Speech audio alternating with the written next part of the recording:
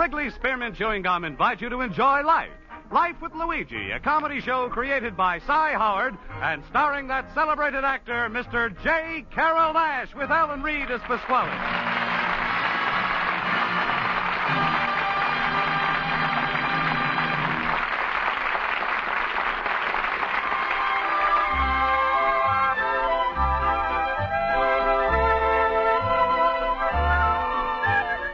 You know, friends, Wrigley Spearmint Chewing Gum is a typically American product that appeals to people of all ages and nationalities in all parts of our country.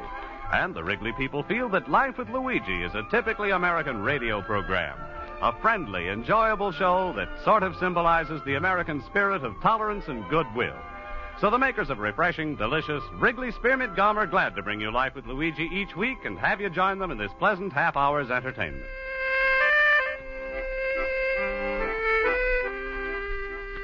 And now let's read Luigi's letter as he writes about his adventures in America to his Mama Basco in Italy.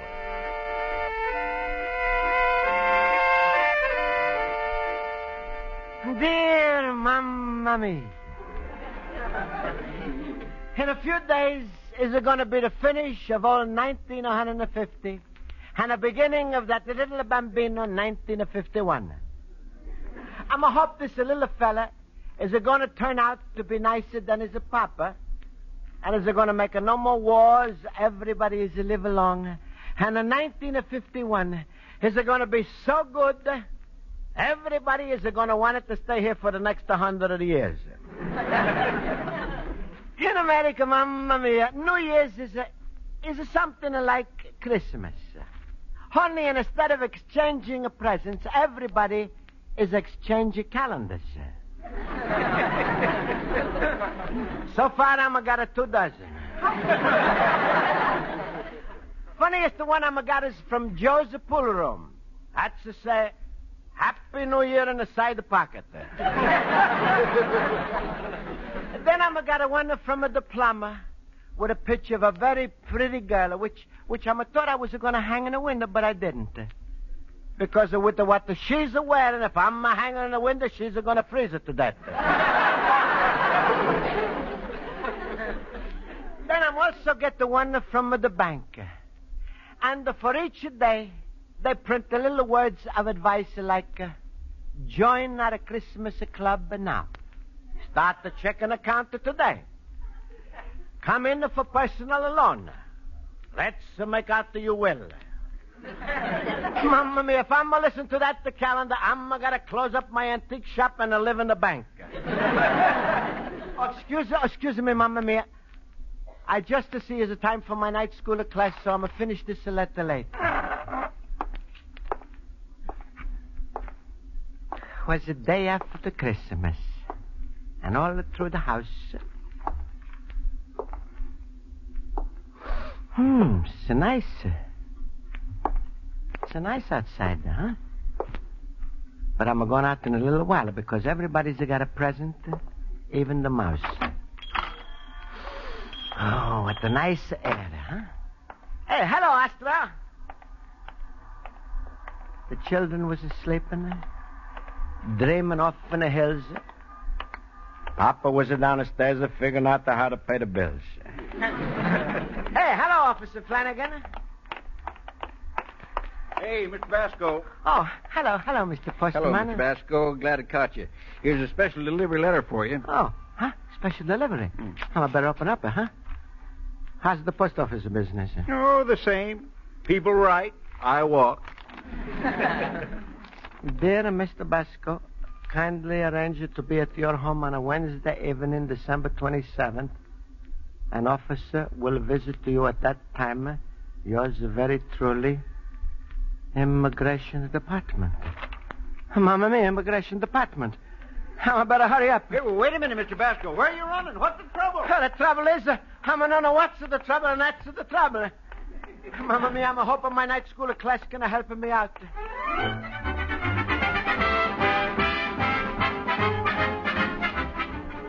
So, did you have a nice Christmas holiday? Did you have a good dinner? All right, class, please, let's come to attention. I'll call the roll. Mr. Basco? Present. Mr. Horowitz? Present. Mr. Olson? Present. Mr. Schultz? My present you already got, so I'll just say here. Yes, and thank you. Now, class, let's get on with our lesson in history. Mr. Horowitz, will you tell us who was Paul Revere? With pleasure. He was a great American patriot. And when did he live? All of his life. Naturally. Mr. Horowitz, give us the date of his birth and death, please. Oh, he was born in 1700 and something, I think 1773. You're positive that Paul Revere was born in 1773? Uh-huh. Well, in that case, he was 2 years old when he warned the Americans the British are coming. Yeah, there's nothing in a race like a fast 2-year-old.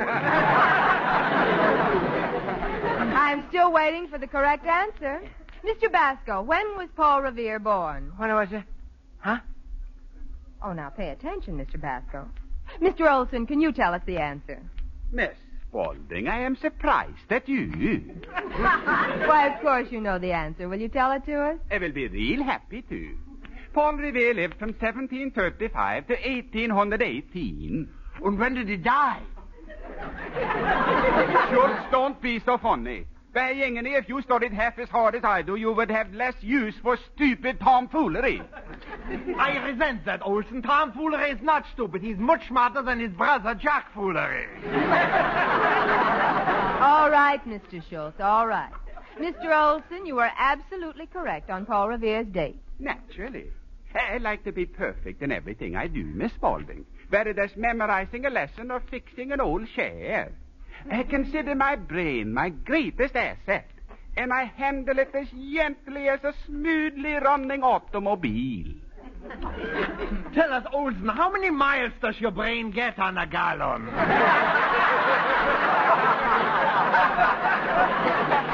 Mr. Schultz. Now, Mr. Basco. Huh? Mr. Basco, when Paul Revere excitedly raced on his horse, he was warning everyone of someone's coming. Will you please tell us who was coming? Immigration Department. Mr. Basco, what are you talking about? He said the British are coming.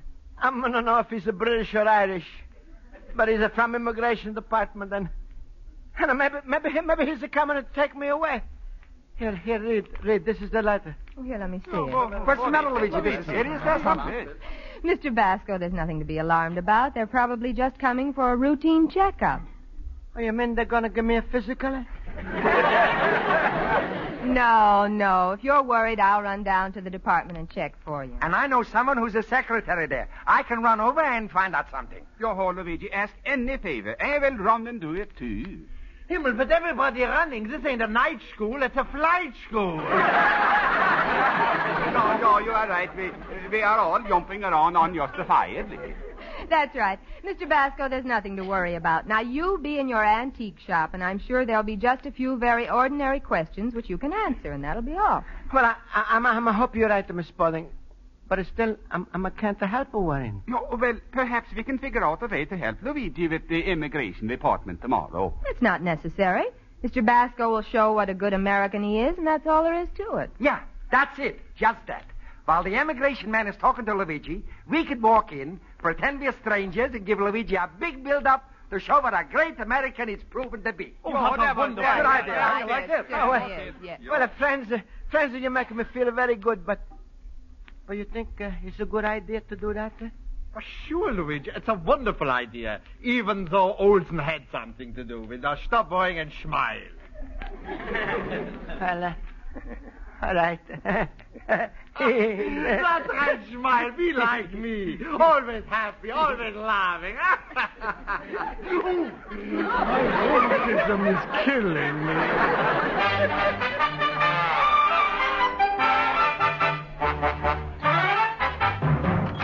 Luigi, my friend. Hello, Luigi. Hello. Hello, Pasquale. How you feeling today, huh? Oh, I'm feeling the chippy as usual. But I'm worried about you, little banana nose. About me? What do you mean? Well, the mailman has told me you got a bad letter from immigration department. Oh, well, don't worry, Pasquale. I'm already got advice from my night school class. Oh, fine advice. You're going to get it from your shipmates. Let me see the letter. All right. Here. Le deve stare a casa spacere ufficiale. No, Pasquale. Pasquale. Why you reading for in Italian? Well, I don't understand English so good. I just translating it for myself. Oh, it's bad. Worse than a bad. It's a badder. Badder? Pasquale, what are you talking about? Luigi, I hated to tell you these things, but there's a very bad news in this letter. You in the worst of trouble of your life. What do you mean? Luigi, you're going to be sent back to Italy by next week. Next? What?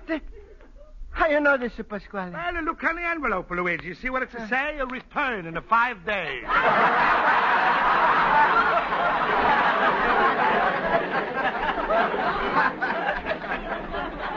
Mamma mia. But why, Pasquale? Why? Why, Luigi's a crooked letter? Could have been lots of reasons. The first, there could be, they got a balance in the budget. You heard of that? Oh, sure. Well, you've been here 2 years, your life savings about $2. Yeah. The government knows that, and they don't like it. You ain't a saving enough, you a slacker. Yeah, but I had the government that knows how much money I'm got. Oh, Luigi, every time you go to the bank to take out money, there's a bank guard peeking over your shoulder. Well, so what? So what? So he's a bigger snitcher, that's what. All of these guys, they belong to the FBI. The FBI? Sure, federal bank investigators. But, Luigi, the money or the budget wouldn't be so bad. Your real trouble is you ain't steady enough for risk. Huh? Sure. There's one thing about the government. They like a fellow who's got a responsibility. A family man with a deep roots in the ground. But, Pasquale, how am I going to get in the ground by tomorrow?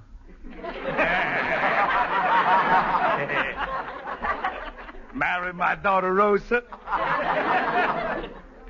Pasquale, that's too deep in the ground. And I'm no want to be buried. I'm not talking about a bury. I'm talking about a marry.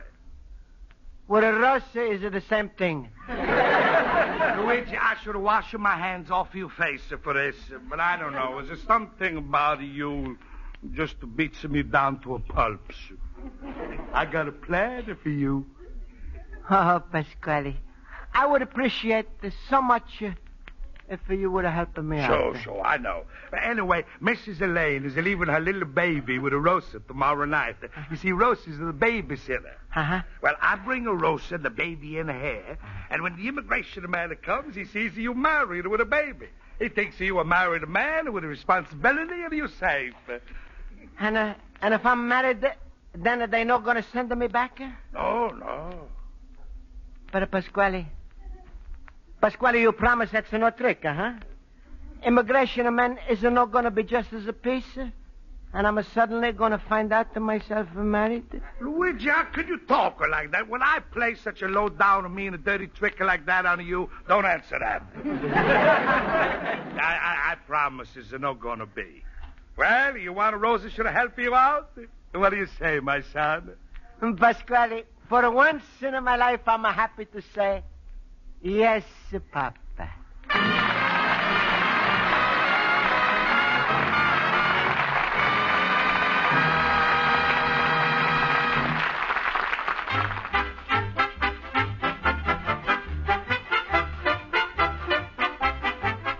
Before we return to Life with Luigi, here's a suggestion that you'll find helpful when you're doing your daily work. Every few hours, chew a stick of delicious Wrigley Spearmint Gum. You see, chewing, especially chewing on a smooth, good piece of gum, gives you a feeling of comfort and satisfaction. It helps relieve pent-up tension so that you naturally feel better and work better. Then, too, the lively, real spearmint flavor of Wrigley Spearmint Gum tastes good and makes the chewing even more satisfying. So chew refreshing, delicious Wrigley Spearmint Gum while you work. You'll find it helpful and you'll enjoy it. Now let's turn to page 2 of Luigi Basco's letter to his mother in Italy. And so, Mamma Mia, immigration man is going to come here tonight. And I'm not too worried. First of all, Horowitz and Schultz. They're going to come and give me what do you call big build-up. And most of all, I'm going to look like happy married man with a baby. But Pasquale was just to come in and say, if I'm going to really look married, I should not look happy. I should practice looking broken and down. Believe me, Mamma mia, I'm not like to make up these lies, but I would make any sacrifice to stay in America, even to play Rose's husband. And Mamma mia, that's the biggest sacrifice there is. But anyway, I'm sitting here waiting for immigration man, and through the window I see Pasquale, and I see him in the store talking to Rosa, telling her how to help. Now, don't worry, Mrs. Elaine. You baby's in safe hands. Have a good time in the movies. Thank you very much. I know the baby will be good. Good night. Good night. Well, Rosa, now's your big chance. Go in and show Luigi how nice it feels to be married to you. Talk sweet to him. Hold his hand. Break him in a good. I'll sit on his lap. I said to break him in a good, and not break him in a little piece. If you do a good job, maybe he'll propose, and I won't have to put the clamps on him.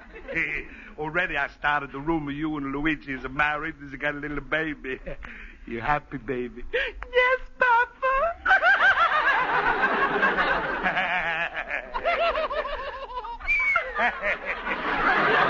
Even the babies are laughing. Come on, we all go into Luigi's place now. All right, Papa. Come, baby. Rock-a-bye, baby.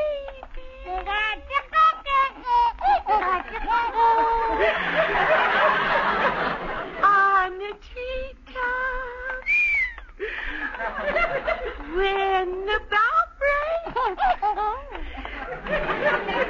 the cradle will fall.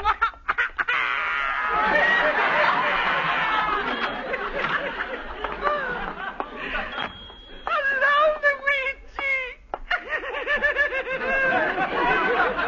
Hello, Rosa. Oh, look. Hello, little baby.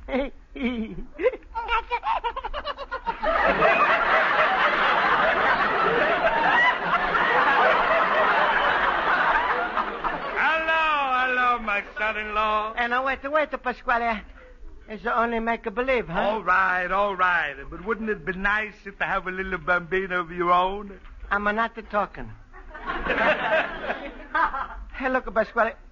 You think immigration fellas are going to think this baby is belonging to us? Why not? Well, Russ and me, we both got a black hair. Baby's got a red hair. What are we going to tell an inspector? Tell him the baby's sunburned. Oh, shut up, you face. It's a good thing I'm here. Luigi, don't worry. You let me do the talking. All right, Pasquale. Hey, hello, little baby. Maybe you like something to eat, huh? How you like a smashed up banana with the milk, huh? Huh? Then maybe some oatmeal.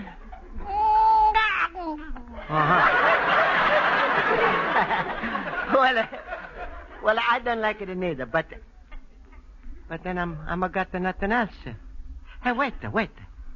How's about some pizza, huh?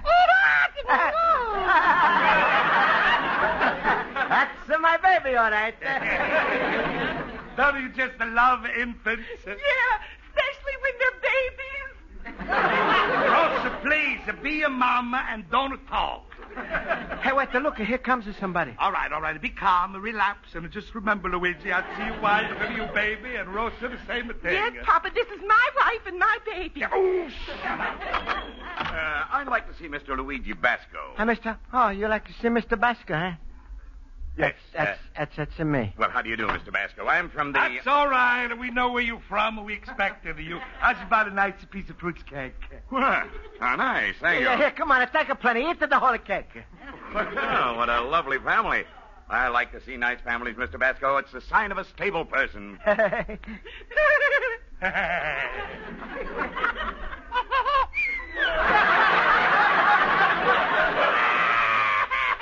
Baby, what's the matter? Here, what's this the baby's eating? Well, it's a piece of toast. But maybe an anchovy is a fall on the top of it. He's a nice little baby. He is a boy, isn't he? Huh? I said he's a boy, isn't he?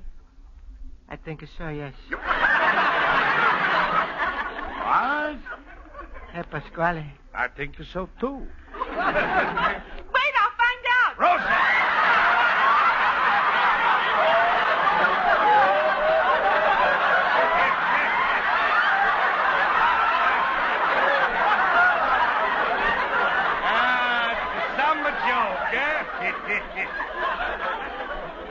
Of course he's a boy. What do you think he was, an octopus? And what a boy. Why, he's the image of his dad. Well, he's got his father's, frankly, Mr. Basco, he doesn't look a thing like you. Huh? I was, wait. What do you see? When he was born, I was out of town.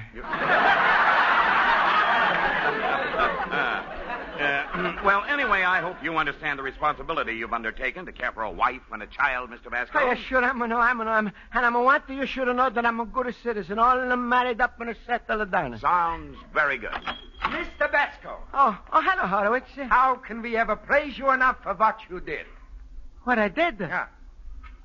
Oh, sure. That's nothing. Nothing. Nothing, he says.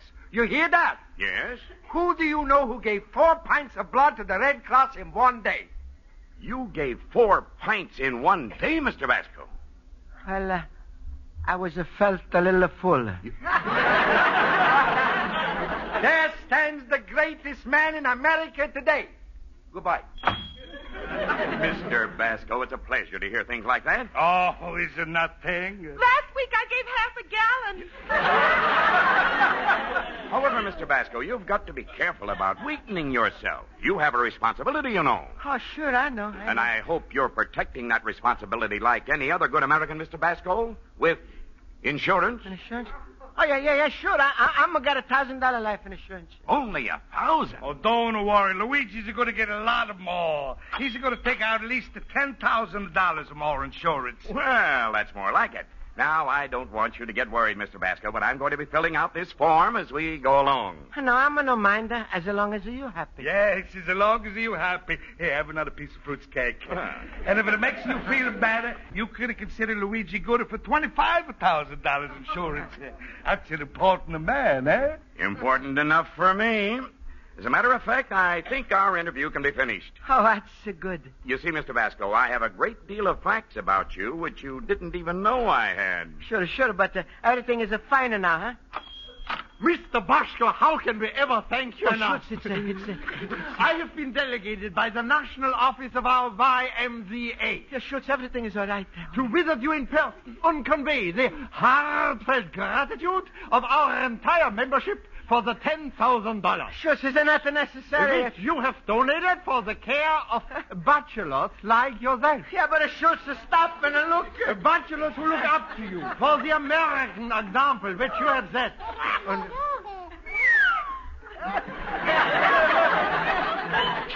Luigi, where did you get that baby? Where do you think? Rose says he's a wife, and this is his baby.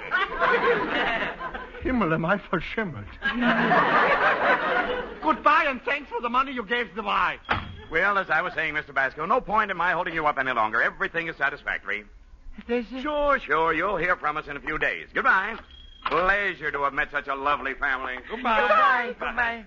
Oh. Well, Luigi, now you can see who you owe your gratitude to. Your friends almost ruin you. If it wasn't for me and a roast of the baby, you'd be in Italy by now. Hiya, Pasquale. I'm so thankful to you. I wish I could do something for you. You can. Make the marriage official. No, Pasquale. No, you said that was just a make-believe. All right, Luigi, be stubborn, and then I got to put the clamps on you. You better get him married, or I'm going to squeal at the immigration department that you lie. You're gonna... No, Pasquale, you couldn't. Oh, no? Rosa, take a letter. Immigration Bureau Italian Export Division. Dear Mr. Export, this is the letter... Excuse me, I'm sorry, but I forgot a little formality. Mr. Basco, would you sign this blank? Just a minute, mister. Give me the blank. Well, what do you say, Luigi? Or should I tear up this nice blank that to say application for $25,000? Wait a minute, mister. Ain't you from the immigration company? What are you talking about? I'm from the insurance company. Mamma mia! No, Luigi, it's my turn to say Mamma Mia. Somebody told me about a young couple with a newborn baby, so I followed it up. Papa, you started that rumor. Oh, I could have killed myself. Good evening. I'm from the Immigration Department, and I'm looking for a Mr. Luigi Basco. All right, I'm going to give up. What? Believe me, I'm no lie. I'm got to no wife. But this baby, he's no mine. And I'm never give a 4 pints of blood to the YMCA. Mr. Basco, I don't know what's getting you so excited. I'm here merely to have an informal chat with you. What? This is the end of the year, and the Immigration Department is just making a routine checkup. Oh, and you're not going to send me back to Italy? Why, of course not. Oh, hey, Pasquale, you hear that? That's what my classes have told me in the first place. And now I'm going to stay here, and I don't have to get married. Now, wait a minute, Luigi. Ask this man, you're going to find out they like you even more if you got some deep roots in the ground. Well, all right, Pasquale. Starting tomorrow, I'm going to have the deep roots. Luigi, my son, are you going to marry Rosa? No, Papa, I'm going to plant the onions.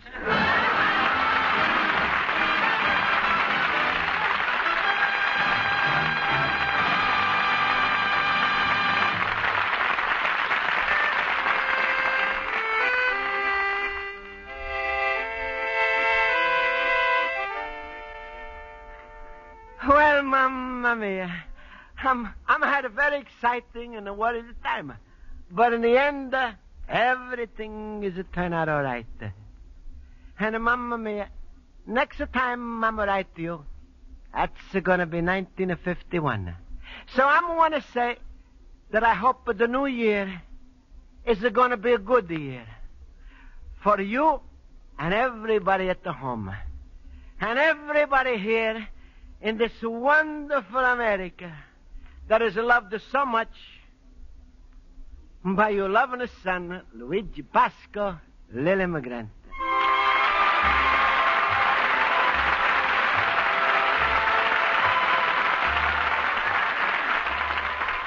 Friends, the makers of Wrigley Spearmint Chewing Gum hope you've enjoyed tonight's episode of Life with Luigi, and they want to remind you that it's a good idea to carry a package or two of Wrigley Spearmint Gum with you wherever you go. A stick of Wrigley Spearmint is a sensible, satisfying treat to enjoy between your meals because it isn't rich or heavy, yet it's full of delicious, long-lasting flavor. Besides, it freshens your taste and sweetens your breath.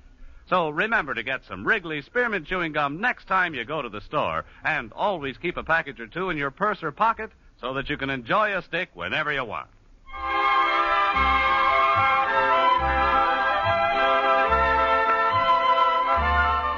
The makers of Wrigley Spearmint Chewing Gum invite you to listen next week at this time when Luigi Basco writes another letter to his Mama Basco in Italy. Life with Luigi is a Cy Howard production and is directed by Mr. Howard. Mac Benoff writes the script with Lou Derman. J. Carol Nash is starred as Luigi Basco with Alan Reed as Pasquale, Jody Gilbert as Rosa, Hans Conried as Schultz, Mary Shipp as Miss Spaulding, Joe Forte as Horowitz, and Ken Peters as Holt. Music is under the direction of Bud Gruss. Bob Stevenson speaking. This is CBS, the Columbia Broadcasting System.